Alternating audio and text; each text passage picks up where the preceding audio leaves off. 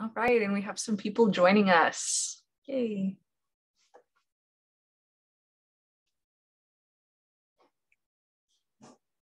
We'll just give everyone a minute to get logged in.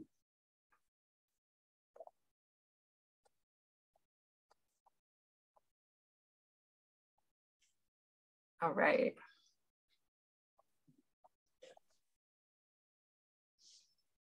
Okay, well, thank you for joining us for our Not So Super Symptoms Adrenal Insufficiency session of the Pheo Alliance virtual conference. My name is Michelle Barker, and I am a patient. I am here with Dr. Irina Bancos, who will introduce herself in just a moment. But first, this program is brought to you by the Pheo Alliance, whose mission is to empower patients with pheochromocytoma or paraganglioma, their families and medical professionals through advocacy, education, and a global community of support, while helping to advance research and accelerate treatments and cures. Special thanks to Progenics and Advanced Accelerator Applications for making this conference possible. Before we get started, I wanted to mention Pheo Awareness Week, which is this week. There are plenty of ways you can participate, and all information can be found at pheopara.org. Share this on social media and attend our virtual events. Our agenda today will be Dr. Bancos will present for 25 minutes. Then I will briefly share my experience and ways in which I can encourage you all to embrace your inner superhero with a focus on mind and body wellness. Then we will begin answering some questions from our attendees. The information presented on this webinar is for educational purposes only and should not substitute the advice of your doctors and medical team because they have an in-depth knowledge of your medical history and your current situation. The content of this program is not influenced by any of our sponsors or supporters. And now Dr. Bancos will give herself an introduction. Well, hi everyone, my name is Irina Bancos and I'm adult endocrinologist at Mayo Clinic in Rochester, Minnesota. So it's very nice weather right now here. I am passionate about adrenal disorders. I consider myself an adrenal endocrinologist, and I see a lot of patients with pheochromocytomas, paragangliomas, and adrenal insufficiency of any kind. So I'm hoping that what I have to share today is going to be useful. Looking forward to that. Excellent. And now at this part, you can go ahead and do your presentation. Excellent. I'm just, will take a few seconds for me to share the screen. Absolutely, no problem. And let me just confirm with Michelle that you're seeing full screen slides. Yes, looks perfect. Okay, in that case, I'll start. So the topic for today is living with not so super symptoms, and we'll talk about adrenal insufficiency. And certainly my patients with adrenal insufficiency almost always have some symptoms to discuss, and some of them are not so super. So we always attempt to fix that one way or another. With any presentation I give, I list my disclosures, though none of these apply to this particular presentation. I have two objectives for this talk. One, to discuss the approach to management of primary adrenal insufficiency after bilateral adrenalectomy. And then I would really like to try to give you some insights about individualizing management of primary adrenal insufficiency to particular circumstances, because every person is slightly different. I will start with a case because before having adrenal insufficiency, people have bilateral pheochromocytomas. So this is sort of a, I would say, a usual case of a person with bilateral pheochromocytomas that would eventually result into primary adrenal insufficiency. This patient was in his 40s and he was referred to Mayo Clinic after he had a PET scan done elsewhere. And that PET scan was not done because he was suspected to have a pheochromocytoma. It was done because he had fevers and abnormal white blood count. So a bit of an unusual presentation. But because one of the differential diagnoses was pheochromocytomas, we did proceed with workup for catecholamine excess. And it was positive, with plasma normatinephrines being 14 times higher than normal, And the 24-hour urine collection was again positive, was elevated norepinephrine, normetanephrine, but normal epinephrine and metanephrine. So we have made biochemical diagnosis of pheochromocytomas. And the next step is to reason, really, to understand why this young person has bilateral pheochromocytoma. Because when we have tumors in both sides of big size in a young person, we have to think genetic association. So we were thinking VHL, or von Hippel-Lindau syndrome, neurofibromatosis type 1, or MEN2 syndrome right away from the beginning. Why? Because these are the most common three syndromes associated with bilateral pheochromocytomas. I will not be talking, this is not within the scope of this presentation, but I think it's important to point out that bilateral pheos are very commonly associated with some sort of genetic association. And based on the fact that he had noradrenergic biochemical profile, and what I mean by that, his normetanephrines were high, but his metanephrines were actually normal. We thought that out of those three syndromes, he was most likely to have von Hippel-Lindau syndrome.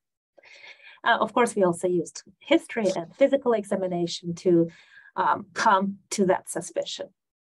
So as we were waiting for genetic testing, we did plan for bilateral adrenalectomy. And I can't help myself but talk about a bit of preoperative management for pheochromocytomas, because it's very important to prepare the patient properly prior to that adrenalectomy with alpha-adrenergic blockade that is usually initiated 14 days before surgery. And that can be done with phenoxybenzimine or doxazosin. And then we also start beta-adrenergic blockade, for example, propranolol or metoprolol, that usually started several days prior to surgery, maybe 5 days prior to surgery.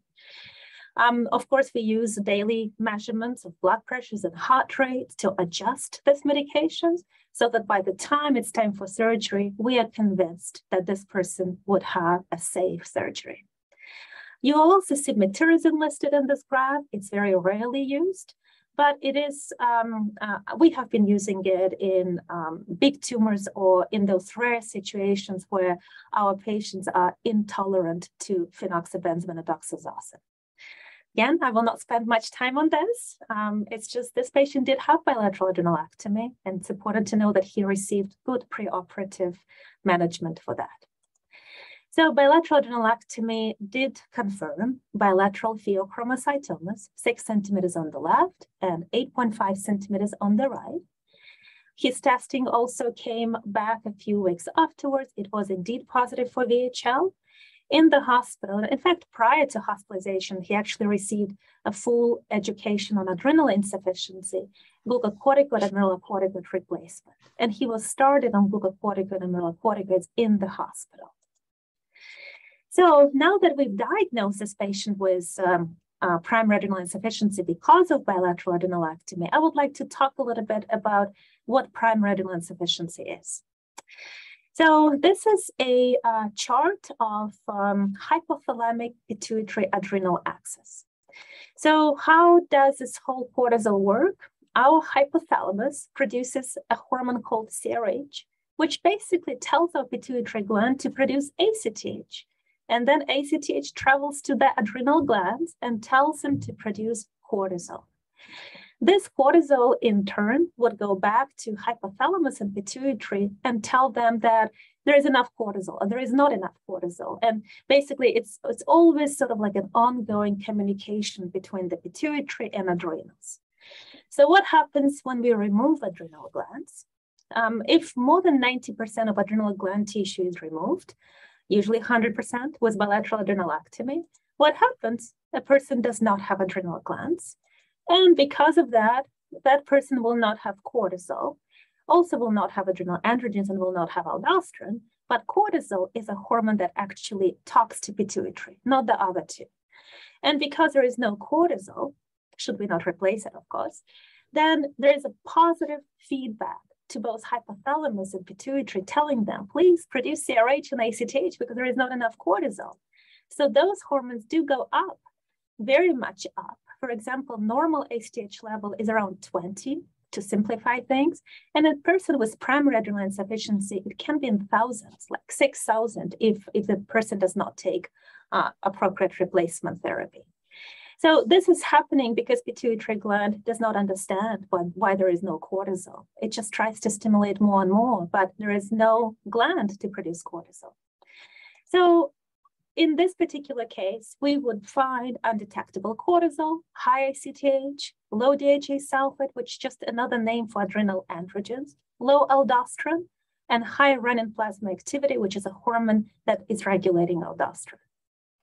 Now, here comes two important statements. First, primary adrenal insufficiency diagnosis post-bilateral adrenalectomy is assumed.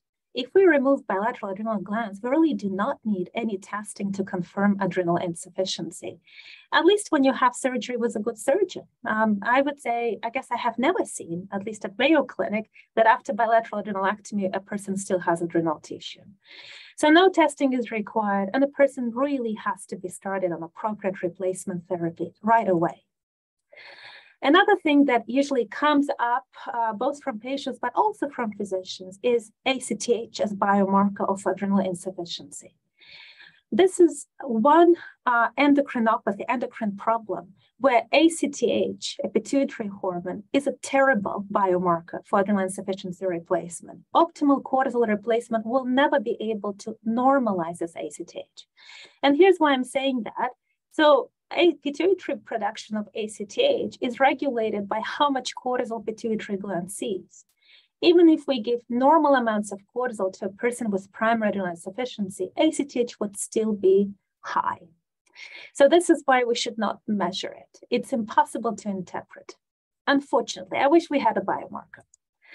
So I also would like to point out that primary adrenal insufficiency is most commonly not because of bilateral adrenalectomy. Most commonly in this country, it's because of Addison's disease.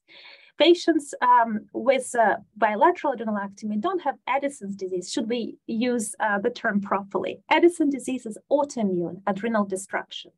It's not surgical removal of adrenal glands. We can also see primary adrenal insufficiency when we have bilateral adrenal metastasis from lung, breast, colon, bilateral infection that kills adrenal glands, bilateral hemorrhage, infiltration with rare disorders such as sarcoidosis, amyloidosis, and so on, or it can be because of congenital adrenal hyperplasia. But again, during this talk, we're just talking about this reason for primary adrenal insufficiency. It's important to know that the reason I'm trying to distinguish it is because other causes of primary adrenal insufficiency here may need some additional things that patients with bilateral adrenalectomy do not need. So I think it's important to also give you some real situations. And I would like to move on to case number 2, because this particular person had some not so super symptoms. And I wanted to illustrate how we fix those. So this was a 41-year-old college professor with history of primary adrenal insufficiency for 3 years. And she presented to our adrenal clinic because of ongoing fatigue, especially after lunch. She would say, look, after lunch, I have to take a nap, because I still remember what she said, that I asked not to schedule any classes with my students because I cannot do it at that time. She otherwise had no symptoms, also decreased sex drive and insomnia. So she was wondering, maybe because she did not sleep well, that's why she had that fatigue after lunch. So she just wanted basically an evaluation for those symptoms. On physical exams, there are no signs of glucocorticoid, mineralocorticoid excess or deficiency. Her menstrual cycle was fine. And she was, for the last 3 years, on the same regimen of hydrocortisone, 15 milligrams at 7 o'clock in the morning and 5 milligrams at 6 p.m. And she was taking fludrocortisone, 50 micrograms at 7 a.m. Her potassium, her sodium, her TSH, which is thyroid stimulating hormone, renin plasma activity were all within normal. So before saying what we've done for this particular patient, I would like just to quickly go over some basics of a glucocorticoid replacement therapy first. So usually, and again, usually it's not necessarily what works for a particular individual, but usually The starting dose is anywhere between 15 to 25 milligrams of hydrocortisone per day. And we can use it in twice a day dosing or 3 times a day dosing. Our goal of therapy is balancing physiological circadian glucocorticoid replacement. So what happens with cortisol production with normal adrenal and pituitary gland against personal circumstances.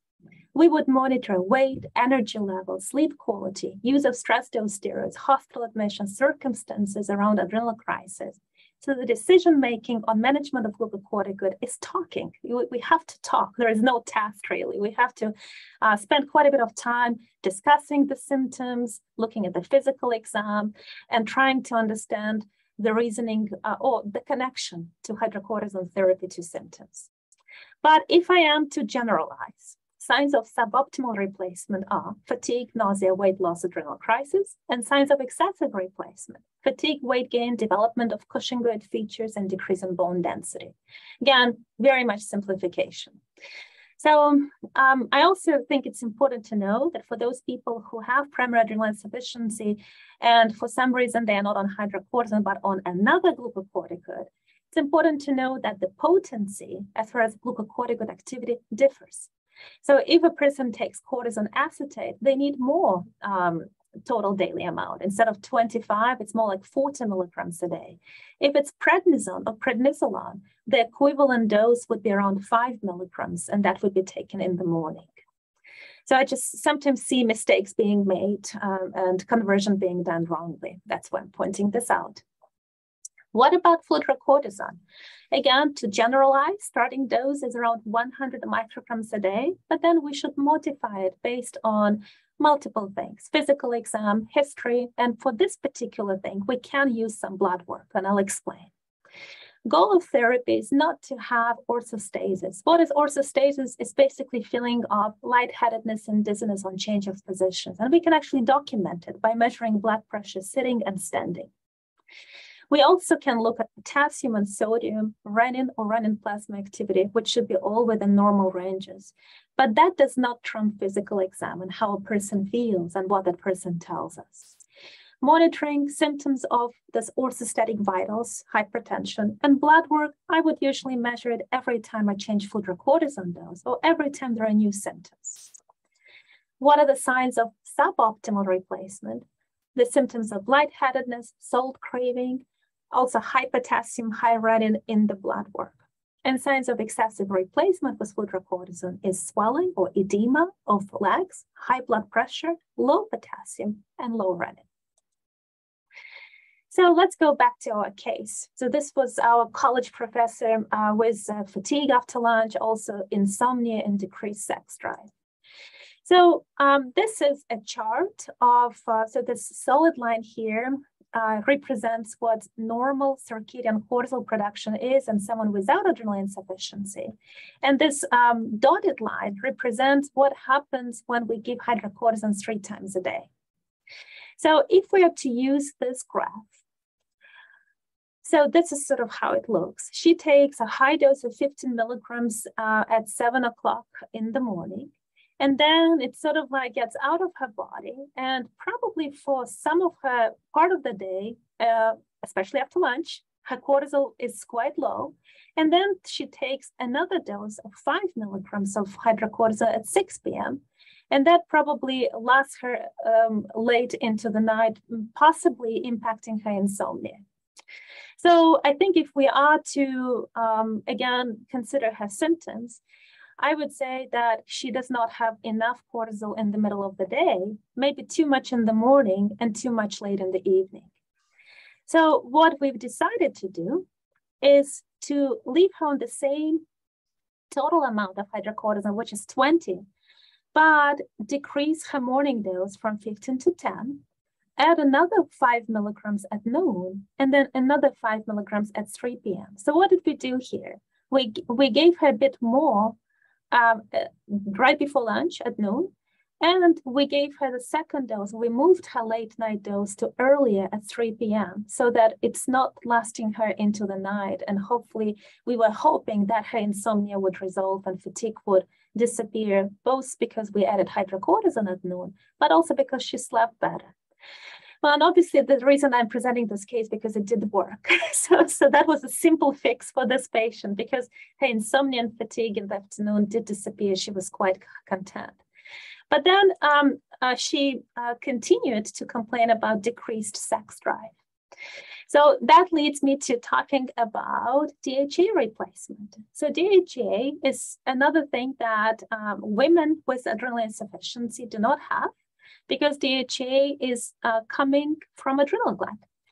DHA is highest in our 20s and 30s and then slowly goes down as we age. So here, this graph is a very old graph from an old paper that illustrates the normal ranges of DHA sulfate in a population of women.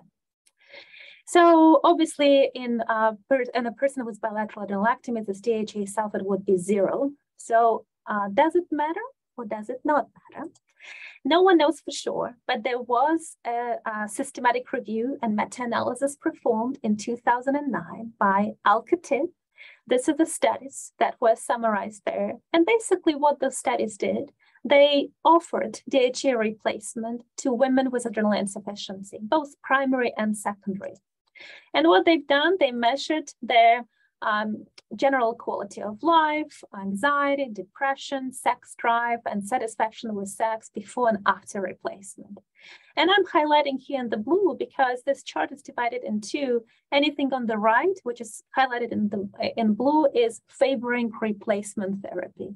Anything on the left is favoring placebo. So as you see, it seems that most women experienced improvement based on this. Improved quality of life, improved, or I should say decreased depression, decreased feeling of anxiety, and improved sex drive and satisfaction. Now, this is really on a group level. In my personal experience, the younger the woman is, the more likely she is to benefit from DHA replacement, but I offer it to any woman of any age on a trial basis. And I usually say, let's try it for 6 months. And if there is no change, you can always stop it. Starting dose is 25 milligrams a day. But because it's a supplement and it's over-the-counter supplement, I have had patients who take DHEA, and unfortunately, 3 months later, their DHA sulfate level is still undetectable. Or I had a person taking 25 and their levels are too high. So that makes me conclude that our supplements currently, in the United States, offered in the United States, have varied degrees of quality.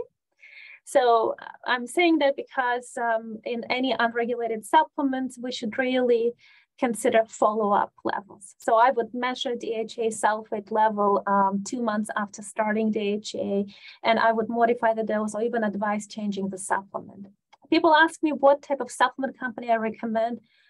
I cannot come up with a recommendation, both because I don't think I should, but also because I have not noticed that there's a particular brand people like. So everyone is on something different.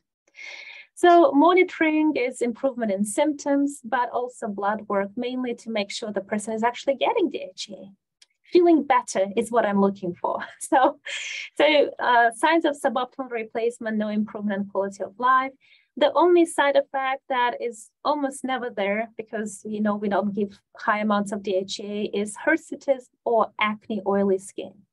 I've had only a few women who really had significant oily skin mainly and decided to stop DHA, maybe like 1% of all people I've tried it on.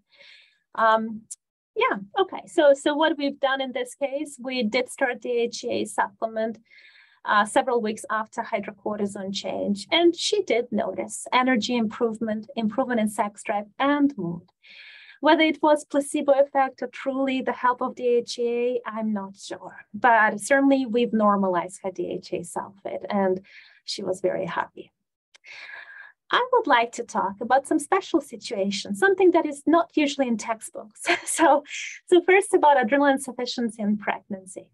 So first before going through the special situations, I should mention that in my book, adrenal insufficiency should not stop for doing anything we love. So, and that's any type of hobbies, any type of travel, and any type of work, and pregnancy, and so on and so on. I have marathon runners with primary adrenal insufficiency, famous public speakers, and so on, who do not let their adrenal insufficiency stop them. But some, basic rules or some suggestions, I suppose, here. During pregnancy, cortisol requirements increase. So I suggest increasing hydrocortisone by 5 milligrams each trimester. If a person also has insulin diabetes, insulin-dependent diabetes, then I think it may be worthwhile changing from hydrocortisone to prednisone, just for more stability of that cortisol delivery with fewer glucose swings. If it's a night shift worker, we need to establish the new timeline. I usually don't give a particular timeline for when to take hydrocortisone, but I say take your first dose on waking, whenever that waking is, and your second dose 6 to 8 hours later, if it's a twice-a-day regimen. If it's a 3 times a regimen, it's waking 4 hours later and 3 to 4 hours later. People travel a lot, so jet lag traveling, the simple rule, which could be adjusted to personal circumstances, just do hydrocortisone every 6 hours, 5 to 7.5 milligrams while traveling. A new regimen, let's say a person is going from United States to England. So whenever that morning in England is, that's when the new morning dose starts. Okay, so I think we have some more time, so I would like to talk about the adrenal crisis. First of all, in my practice, adrenal crisis is extremely rare. I know this is not the case when, from what my patients tell me, with what is told on Facebook pages and so on. I'm not sure why there is such a discrepancy between my personal patients and adrenal crisis and what is being reported elsewhere. Maybe people who have adrenal crisis are more likely to write about it. But when I do see adrenal crisis, it's in agreement with this paper. It's usually because of gastrointestinal infection. And for some reason, let's say my patient forgot I did not have their glucocorticoid injection with them. So if they have a gastroenteritis and they vomit and they need extra cortisone, they don't inject, they may develop adrenal crisis. Because we're a bit obsessive compulsive about injections and education, I almost never hear about it.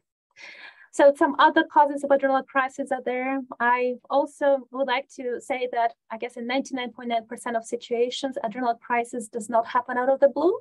A person with adrenal insufficiency usually has at least several hours to act. Again, I don't want to say 100%, but in most cases. So it's, I guess it's very possible to prevent. Are patients with adrenal insufficiency equipped to treat adrenal crisis? Not as much as I would like. I'm just highlighting the fact that in our study, which included 291 patients with primary adrenal insufficiency, quite a few of them with bilateral adrenalectomy, but also secondary adrenal insufficiency and glucocorticoid-induced adrenal insufficiency, 77% of people did have glucocorticoid injection at home, but not 100%. Though I was happy to see that those with primary adrenal insufficiency definitely had higher level of education around the adrenal insufficiency and more likely to have knowledge and supplies and be comfortable self-injecting. So that's comfort with self-injection. Only 67% of patients with primary adrenal insufficiency were comfortable with self-injection of glucocorticoid. And I think that's important to I think this discomfort in the other, 33% of people is what may predispose to adrenal crisis. So same wearing medical alert gear, only 83% of patients wear a necklace or a bracelet stating that they have adrenal insufficiency. So what do I do to identify and or to prevent adrenal crisis? So we talk about start emergency card, or I usually print it out. I provide medical alert bracelet or necklace, or I recommend a person get it. I educate my patients on sick day rule number 1 and sick day rule number 2, which is increasing or doubling the routine glucocorticoid for sick day rule number 1, or injecting glucocorticoid in times of inability to take oral glucocorticoid for sick day rule number 2. I think it's important to talk about those circumstances that this needs to be done. Now, some deviations from textbooks. So cortisol needs do increase during stress. in general, doubling of hydrocortisone is recommended during sickness. It's sort of like a rigid rule, which is easy to remember. And that's what I teach as well at the beginning. But then with each visit, that's when I hope some individualization is going to happen. For example, it is okay to occasionally take extra 5 or 10 milligrams of hydrocortisone for special occasions, such as before intense physical activity or before giving a speech to 5,000 people. For example, if I had adrenal insufficiency, I may have taken 5 milligrams of hydrocortisone before giving speech to all of you. Or, for example, anticipating a stressful event, which would happen in 30 to 60 minutes. I don't want to make it as a rule, but I think it's important to think what is our stressor and whether we need to act about it. I certainly hope it will not happen every day, but several times a month, it's fine. No one will develop side effects of doing this several times a month. And I think sometimes we physicians are a bit too rigid with our recommendations. We're so concerned that our patients will take too much hydrocortisone and develop all the side effects that we sometimes forget that quality of life may be improved by minimal amounts of hydrocortisone when used properly. Of course, supplies plenty. No one should run. So no one should be struggling to get the hydrocortisone and fludrocortisone. Of course, we physicians need to see our patients in person, but we should not require a personal visit if it's not possible, and just go ahead and prescribe life-saving hydrocortisone and fludrocortisone. Okay, so just because we're almost out of time, I want to talk about one last thing, because we're still in times of pandemic, and in this particular recommendation applies to anything, any infection. I would like to talk a little bit about management in sickness. So at the onset of sickness, and depending on how sick a person is, I would say somewhere between 10 and 20 milligrams of hydrocortisone every 6 hours. It's probably what works best. And what do I mean by that? Let's say someone has terrible migraine. And it's just so terrible that it's very unusual. So in that case, instead of 15 and 5 or 10 and 10 of hydrocortisone, I hope this person would remember to take 10 every 6 hours or 20 milligrams every 6 hours if it's so bad. Same goes for bladder infections or COVID infection when it's high fever. Really, this applies to any sickness. If it's really bad, I would suggest injection, either hydrocortisone or dexamethasone or methylprednisolone. There are some pros and cons using different preparations, and I will not get into that. But any type of injection should work just as fine. Usually hospital transfer is not needed, but I would say if it is needed, inject first and then call 911. And in the hospital, hopefully this person would receive hydrocortisone drip or hydrocortisone 100 milligrams or 50 milligrams every 6 hours. Fludrocortisone can actually be stopped at that time. Fluid resuscitation should be done, and fludrocortisone should be restarted when hydrocortisone daily dose is under 50 milligrams. So hopefully I did not chat too much with this. We talked about glucocorticoid, mineralocorticoid, DHA replacement, some special circumstances, having plenty of supplies, prevention of adrenal crisis, and knowledge, the importance of knowledge. And I would like to thank you. This is also my email and Twitter for anything I may not have discussed, and I would love to have some time for questions and answers. Wonderful. Well, thank you so much, Dr. Bancos, for your very informative presentation about adrenal insufficiency. So next, I am actually going to do a very brief presentation, just a little bit about me and just some very general, very simple tips for adrenal insufficiency. So I am going to share my screen if I can do that. Okay.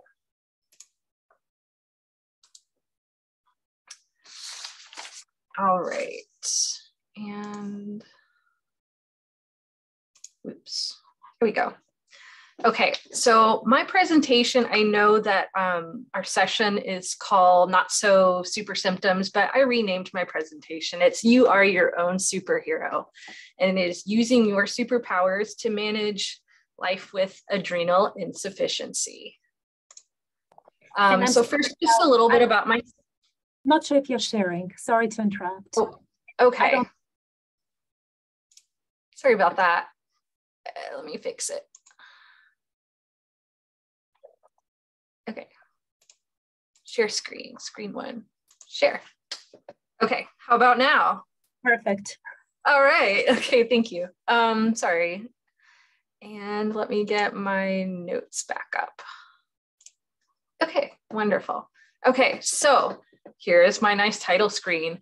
You are your own superhero, using your superpowers to manage life with adrenal insufficiency. So a little bit about me. My name is Michelle Barker. I was diagnosed with MEN2A in 2011. I've had lots of Pheo reoccurrences, which is not typical of MEN2A, but I'm just so lucky I get all of these reoccurrences and metastatic disease. So my last adrenal was removed in 2014, and ever since then, I've been steroid dependent.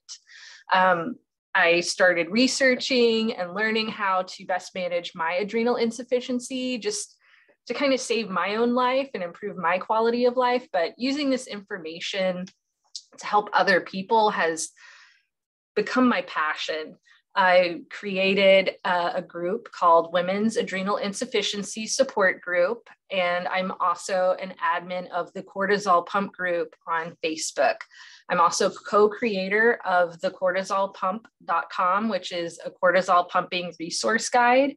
I also created the Facebook page, Hope, Education, and Awareness for Rare Disease, or HERD. So for many of us, life after pheochromocytoma means adapting to life with adrenal insufficiency. The title of this session is Not So Super Symptoms, and sometimes that is part of this life, but I want to challenge this bleak perception of adrenal insufficiency. Yes, there are times that can be difficult, but you are your own superhero and you are not a victim. And adrenal insufficiency will not defeat you. Your first superpower is communication. You and your doctor should always be partners. You are a super symptom fighting team.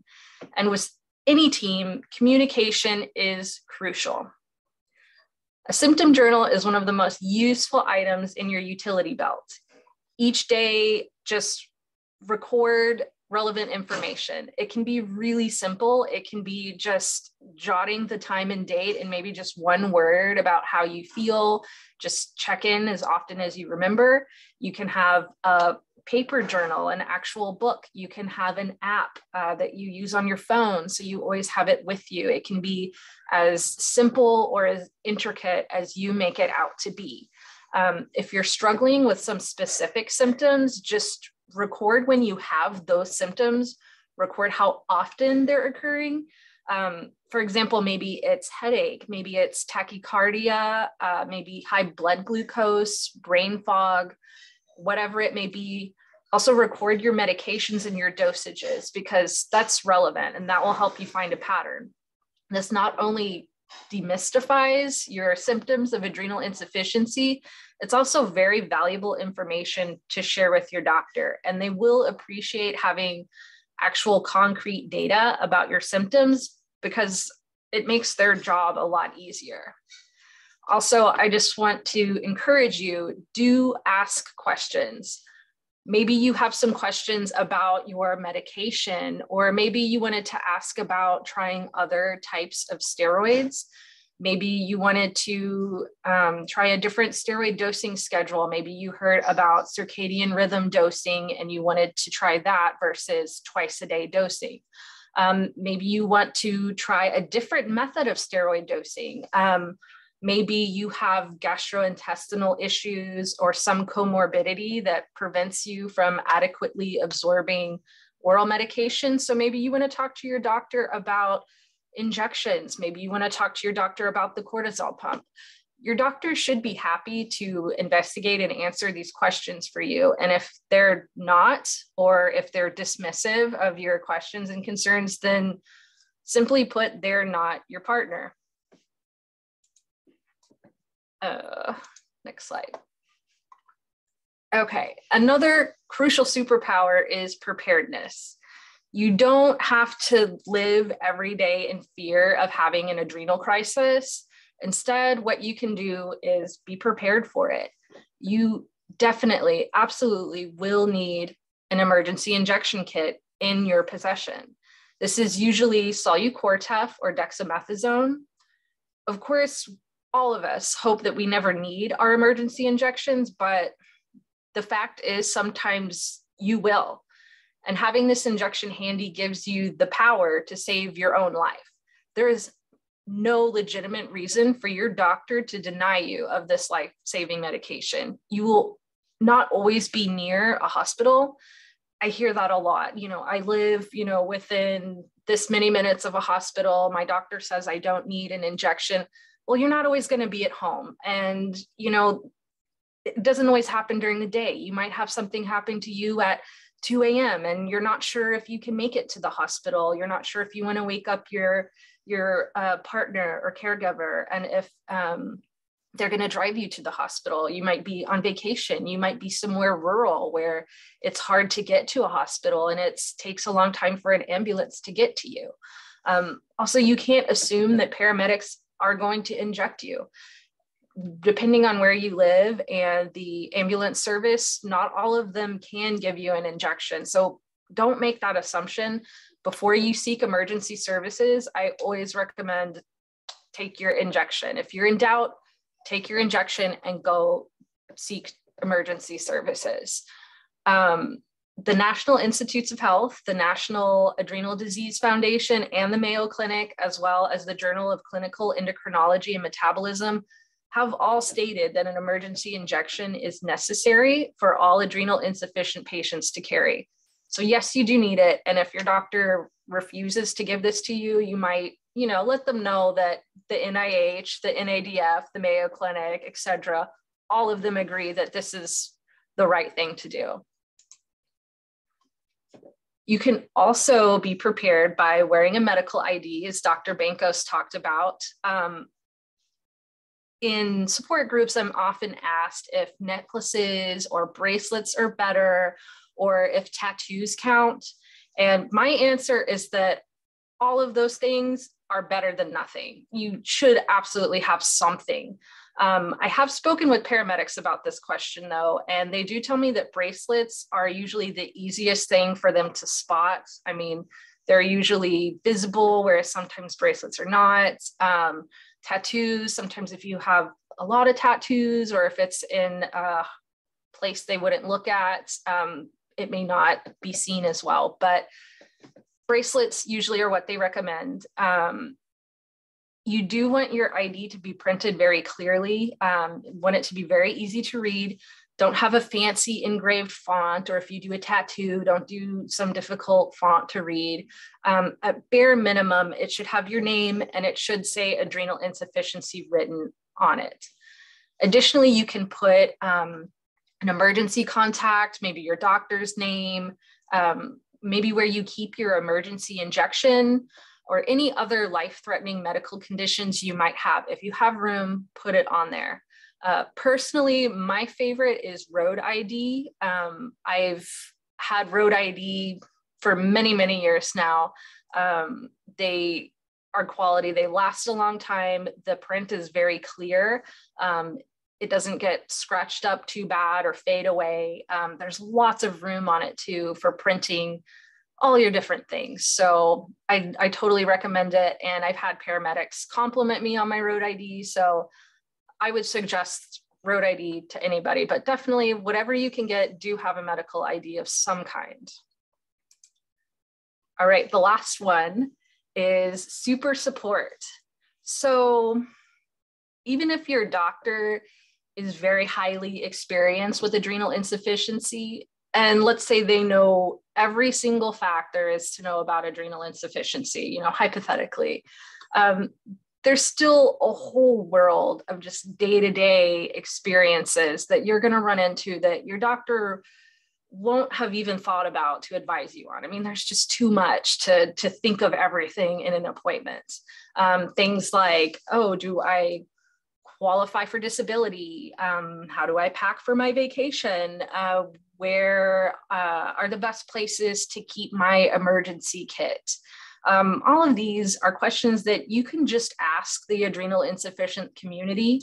I actually created women's adrenal insufficiency support specifically for adrenal insufficient women, because I realized there were some questions that people didn't feel comfortable asking their doctors. Like, for example, questions pertaining to sex, menstruation, maybe body image, what have you. And I noticed that having a safe place to ask these questions is really important. Just a place where you don't feel judged, where you're not going to have somebody of a different gender try to give you an answer that maybe they're not personally experienced about. And I just think it's really important for our physical as well as our mental health to have this kind of peer support, people to talk to. And of course, obviously, women aren't the only ones who can benefit from having peer support. There are times that all of us need to talk to people that just get it, that have been there, that understand what you're going through. And sometimes just having that kind of emotional support really helps you get through. And it's a really important thing. So I hope that you won't fall into this kind of negative suffering mentality that sometimes is associated with adrenal insufficiency, because for most of us, this is our life without Pheo. This is an improvement. And yeah, sometimes it's not an easy life, but by using some of the same superpowers you already use to defeat Pheo, adrenal insufficiency will not stop you from living a happy and healthy life. You can do anything with adrenal insufficiency as long as you just manage your symptoms and plan accordingly and are prepared for whatever might come your way. And that is my presentation. We'll go ahead and stop my screen share. All right.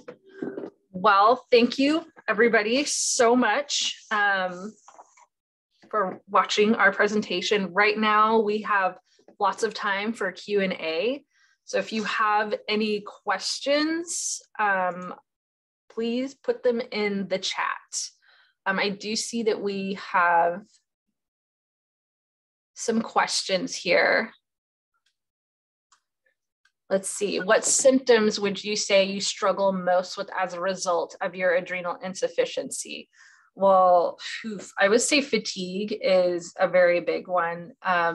When I first became adrenal insufficient, I was on oral steroids. I did twice a day dosing, and it just didn't work out. I tried 3 times a day dosing. I tried switching to prednisone. I tried combinations of different steroids. Didn't really work out for me. Eventually, I switched to the cortisol pump, and that's made a huge difference. I won't say that I'm like a superwoman now.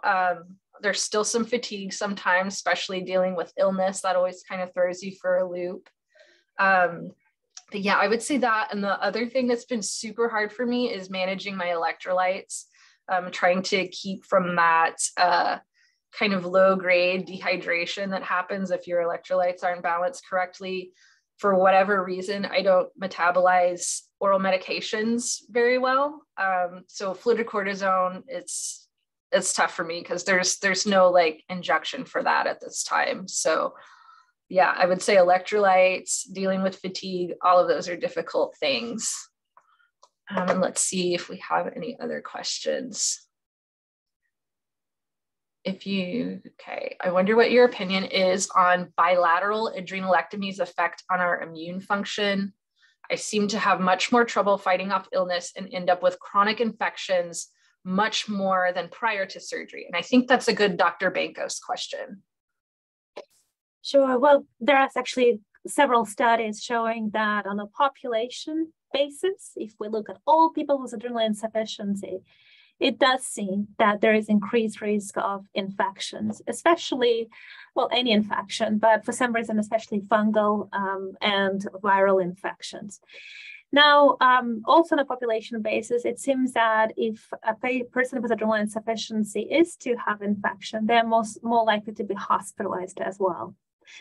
Now, on an individual level, it's very difficult to document or prove because, all of us have different susceptibility to infection. So even if that capacity to fight infections changed with bilateral adrenalectomy, in most cases, it's not very evident. So I guess what you've noticed, the person who wrote it, is very consistent with what has been published. Okay. All right, and we have another question. Hey, first off, thank you so much for the great presentations. That was a lot of valuable information. Thank you. My question would be whether you are aware of any work being done to improve patient comfort with self-injecting by Solu-Cortef both, with self-injecting Solu-Cortef both, especially to maybe get caregivers more comfortable in assisting as well. When I first received my emergency injection, I received zero training, literally was just told to pick up the prescription from the pharmacist, and the pharmacist was entirely unfamiliar, and I ended up with a powder-only vial and no way to inject. In comparison, it was really helpful for my EpiPen to have a trainer pen to get used to the idea of self-injecting. Is there any resource being worked on to improve training for self-injecting?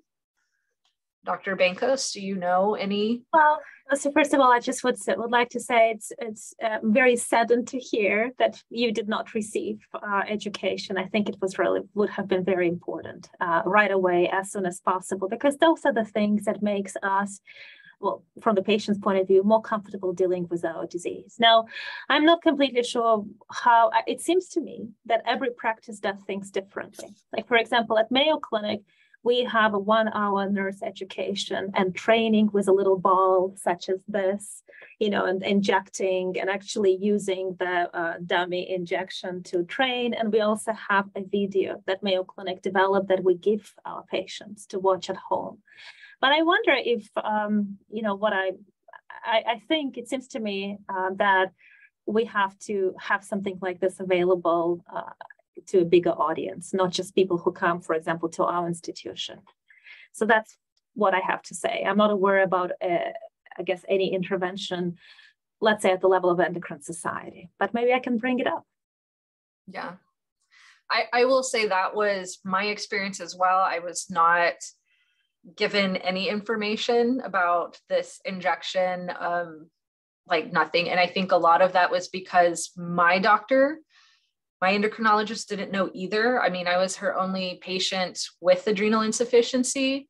And I will say, relating back to your presentation, when you were talking about how few people with adrenal crisis, you ever see that in your practice. And as someone who sees, just thousands of, random adrenal insufficient people in my support group, it is actually really common, because the sad thing is not all endocrinologists are as experienced as you.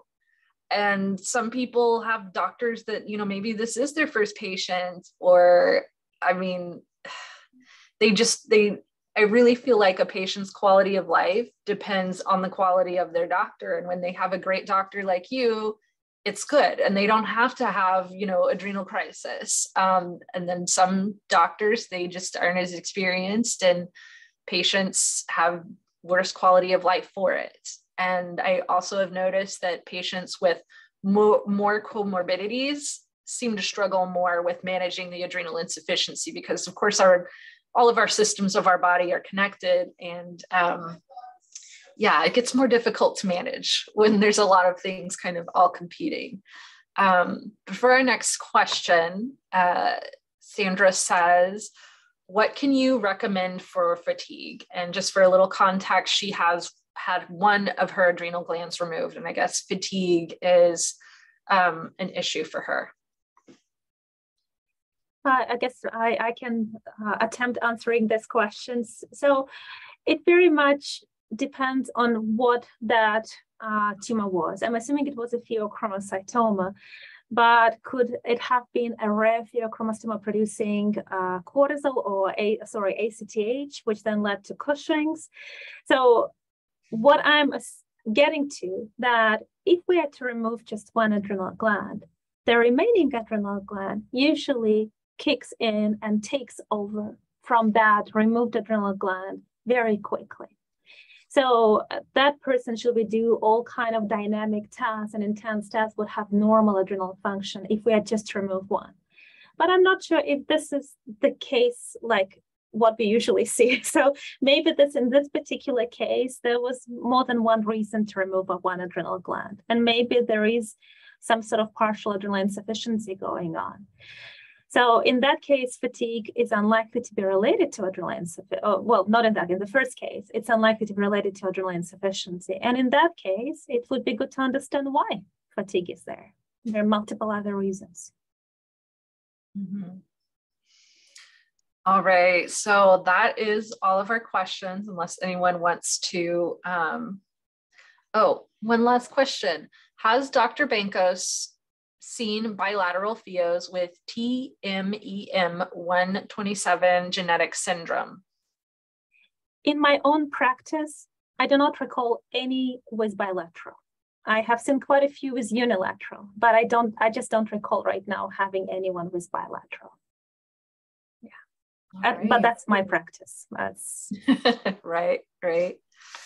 All right, and we are about out of time. So for closing, let's see. All right, well, thank you, Dr. Bancos, for presenting. And all of our sessions are going to be available for viewing on this platform for 90 days, I think it was. After that, they will be available on YouTube on the Pheo Para Alliance channel. So please tune in to the rest of our conference session in the upcoming days for Pheo Para Awareness Week. We also encourage you to participate in our Awareness Week by going to pheopara.com for our toolkit and learn ways that you can raise awareness. So I want to thank all of our participants, everyone that was with us today in the Pheo Para Alliance for putting this on. And thank you so much, everyone.